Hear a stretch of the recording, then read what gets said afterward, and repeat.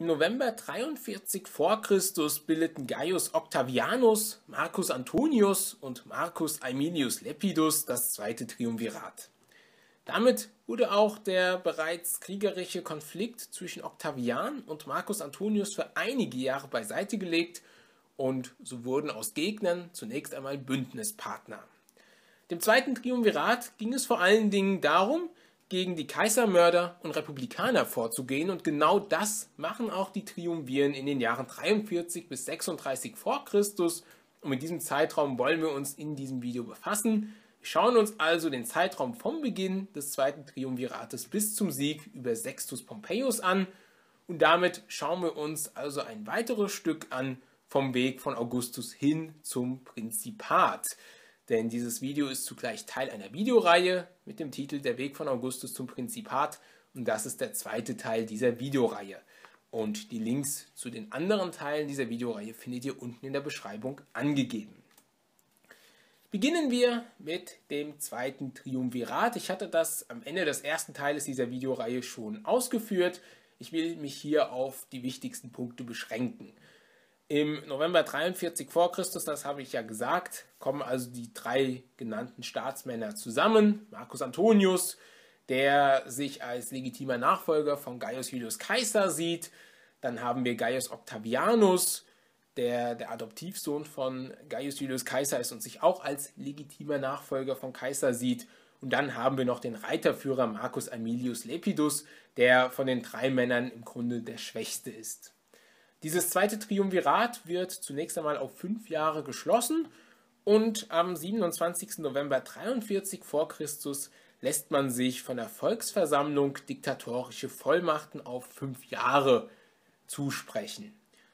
Und zugleich teilt man auch das Imperium auf. Jeder bekommt spezielle Gebiete, in denen er den Vorsitz hat und den Oberbefehl hat. Und was auch wichtig ist, dass die republikanische Ordnung weiterhin ausgehebelt wird durch dieses zweite Triumvirat, in dem die Staatsämter, zumindest die wichtigsten, das heißt die Konsulate für die nächsten 5 Jahre schon vorherbestimmt werden.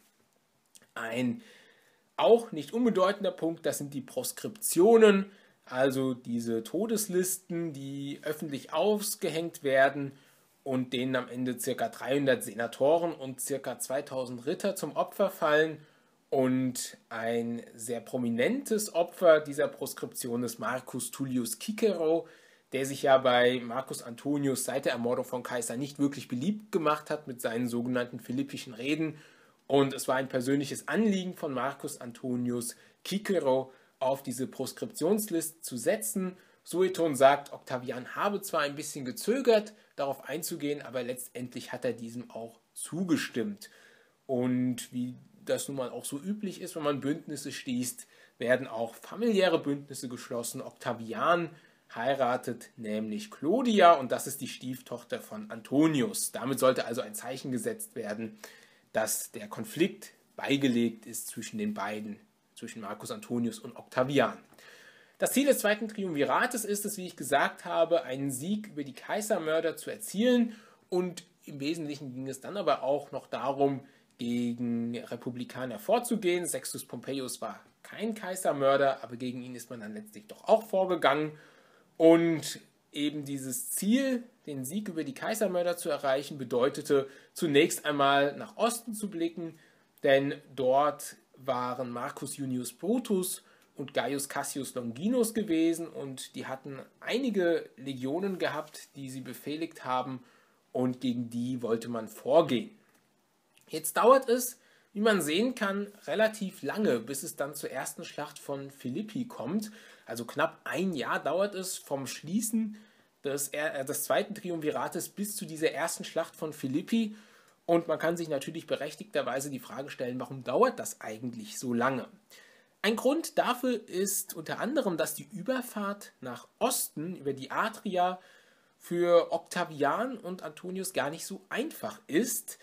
Denn ihre Flotte ist kleiner als die der Kaisermörder, und damit liefen sie natürlich Gefahr, angegriffen und versenkt zu werden und damit schon hohe Verluste einzufahren, ehe man überhaupt Griechenland erreicht hat. Deswegen geht man Schritt für Schritt vor, also man geht im Grunde die Ostküste Italiens entlang und irgendwann setzt man dann von Brundisium, dem heutigen Brindisi, über nach Griechenland.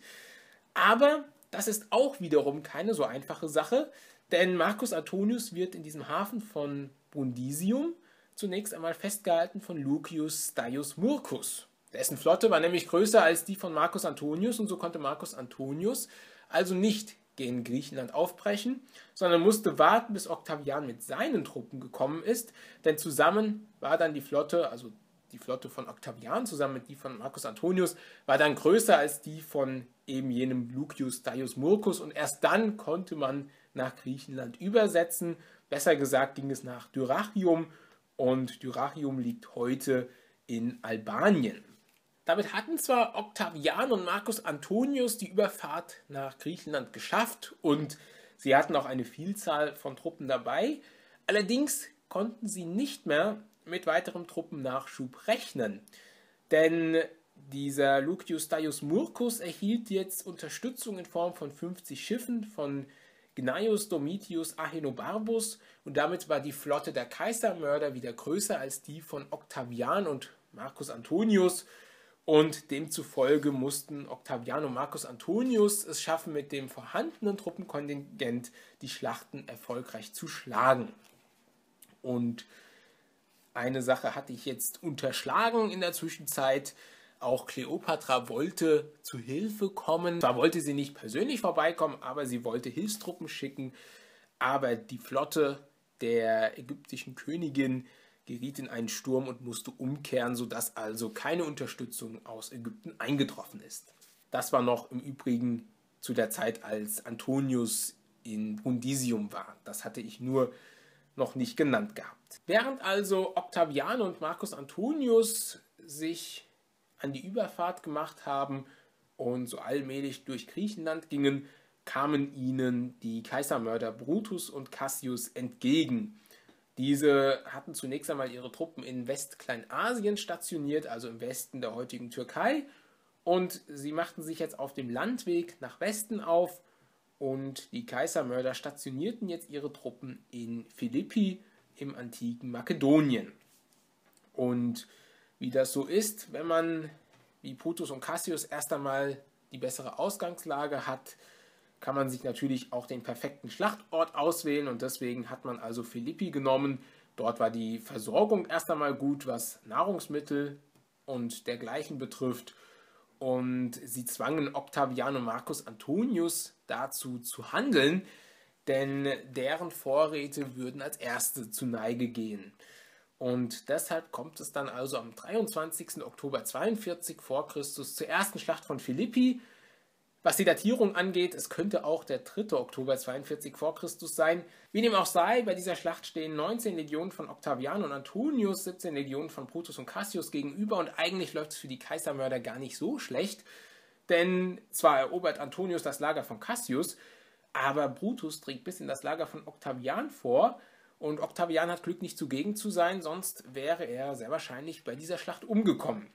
Allerdings erfährt Cassius von diesem Erfolg von Brutus nicht und denkt, dass auch Brutus die Schlacht verloren hat und deswegen lässt er sich von seinem freigelassenen Pindarus töten. Und das ist jetzt tatsächlich ein großer Rückschlag für die Kaisermörder, denn Gaius Cassius Longinus war auf jeden Fall der bessere Feldherr gewesen, wie es scheint. Und es war natürlich etwas demoralisierend, dass einer der beiden Feldherren sich hat töten lassen. Das heißt, die erste Schlacht von Philippi war zwar eine, bei denen sich die Kaisermörder gut geschlagen haben, wie man sieht, denn Octavian und Antonius haben ca. doppelt so viele gefallene Soldaten zu beklagen, aber dieser Tod von Gaius Cassius Longinus, der wog schwer und das führte jetzt dazu, dass Brutus zwar alleiniger Feldherr war, aber er nicht so wirklich eigene Entscheidungen treffen konnte, denn Brutus wollte zunächst einmal defensiv weitermachen. Er wollte also nicht eine zweite Schlacht riskieren, aber seine Soldaten sahen das anders, denn ihrer Meinung nach waren ja die Truppen von Octavian und Antonius durch diese erste Schlacht doch stark geschwächt worden und es wäre doch jetzt der optimale Moment nachzulegen und sie also letztendlich zu besiegen. Und da einige Bündnispartner schon abgefallen sind von Brutus und den Truppen von ihm, war er mehr oder weniger gezwungen, in eine zweite Schlacht zu gehen und diese verlief verheerend für ihn. Er verliert und am Folgetag bittet er einen Freund, ihn zu töten. Und diese zweite Schlacht fand im Übrigen am 16. November des Jahres 42 vor Christus statt. Nach anderen Datierungen könnte es auch der 23. Oktober 42 vor Christus gewesen sein. Wichtig ist das, was wir hier als Folgen stehen haben.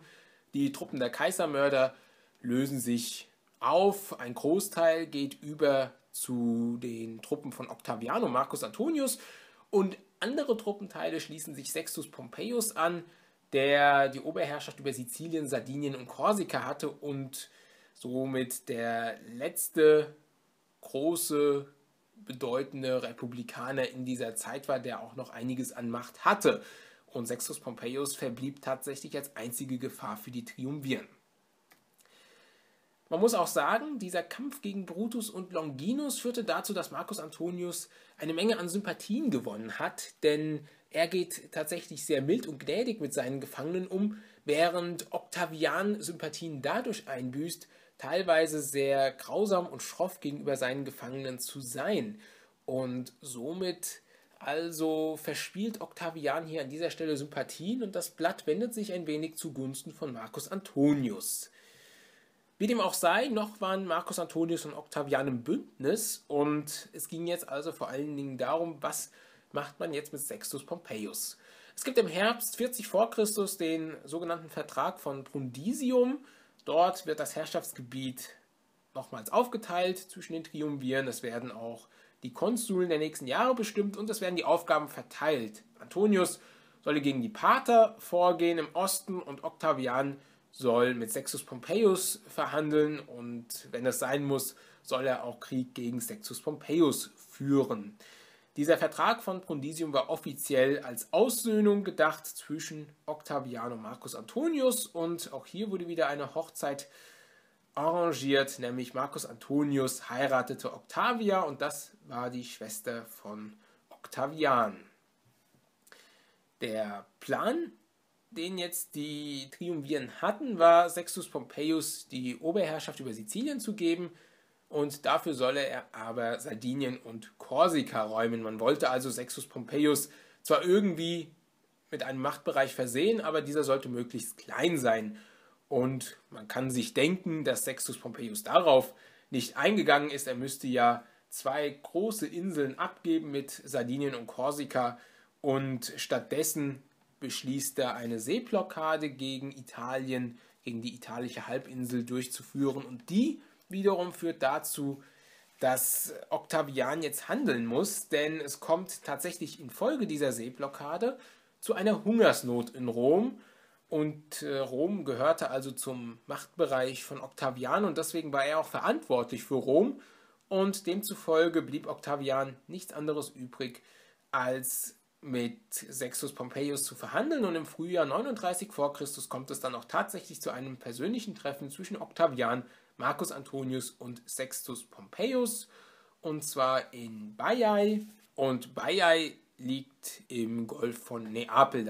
Es kommt dann zum Abschluss eines Vertrages und zwar ist es der Vertrag von Misenum im Sommer 39 vor Christus und Pompeius bekommt einiges zugestanden von Octavian und Antonius. Erstens akzeptieren die beiden Triumviren die Oberherrschaft von Pompeius über Sizilien, Sardinien und Korsika. Und Antonius ist auch bereit, die Peloponnes an Pompeius abzutreten.